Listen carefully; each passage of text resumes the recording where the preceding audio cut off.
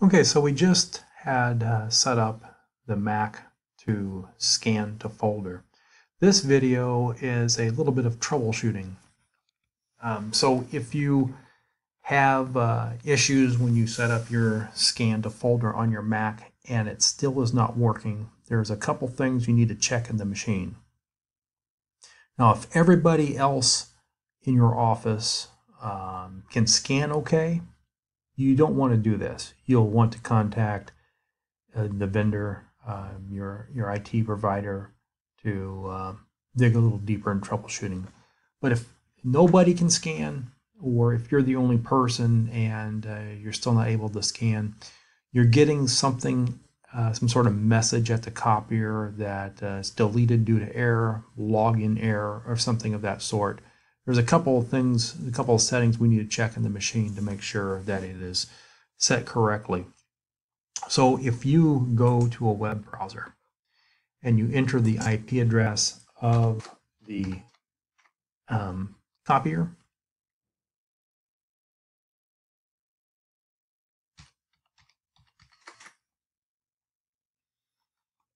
and what you're going to want to do is go into the administrator mode. We're going to use the Konica Minolta default admin mode password, which is 1 through 8, 2 times.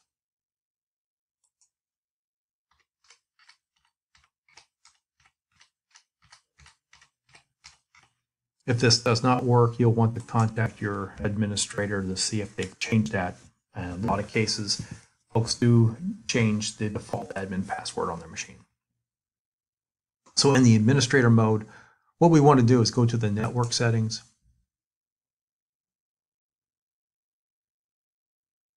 And you want to go to SMB setting. You want to go to client setting.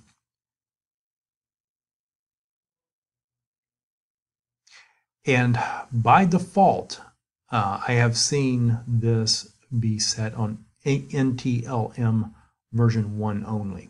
You need to really make sure that it is either on NTML version 1/version 2 or Kerberos /NTML version 1 version 2.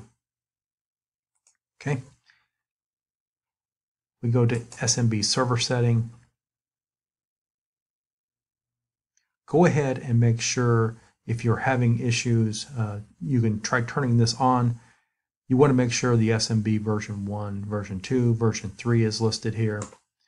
I don't know why turning this on sometimes fixes the problem, but it does. This is actually using the copier itself as an SMB connection, but it has altered things.